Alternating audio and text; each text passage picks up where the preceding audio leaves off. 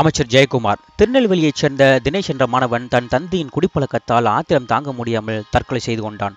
இதனால் பூரண மதுவிலக்கு குறித்து அமைச்சர் ஜெயக்குமாரிடம் நிருபர்கள் கேள்வி கேட்டனர்.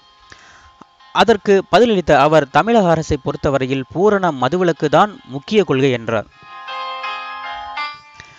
உடனே நிருபர்கள் அவரை பார்த்து, பிறகு எதற்காக உயர்நீதிமன்றம் மதுக்கடைகளை மூடுவதற்கு பிறப்பித்த ஆணையை எதிர்த்து உச்சநீதிமன்றத்தில் நீங்கள் மேல்முறையீடு செய்தீர்கள் என்று கேட்டதற்கு, மதுக்கடைகள் இல்லை என்றால் பிற மாநிலத்திலிருந்து மது வரும் சூழ்நிலை ஏற்படும், கள்ளச்சாராயம் பெருகும், அதனால் மேல்முறையீடு செய்தோம் என்றார். முதலில் பூரண மதுவிலக்குத்தான் அதிமுகவின் கொள்கை என்றார். அதற்கு பிறகு மதுக்கடைகளை மூடுவதற்கு எதிராக சுப்ரீம் கோர்ட்டில் மேல்முறையீடு செய்கிறார்.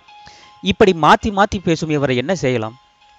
இதற்கு மதுக்கடைகளை மூட மாட்டோம் என்று ஒரே வரியில் சொல்லியிருக்கலாமே.